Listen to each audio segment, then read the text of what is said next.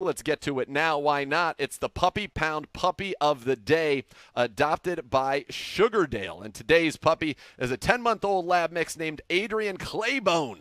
Thanks to the tremendous community support, we have only a limited number of puppies. I'm told over 75 puppies have already been adopted. And look at Claybone, unaffected by the traffic. He's like, I'm locked in on this bone. I'm on the grass, just like the Browns players on the grass behind us. I'm ready to go. So we do not have many puppies left, but we do still have dogs, and we consider all dogs to be puppies at heart that need forever homes. So please continue to support this great program. If you want to see or adopt a dog or puppy of your own, visit browns.com/puppypound.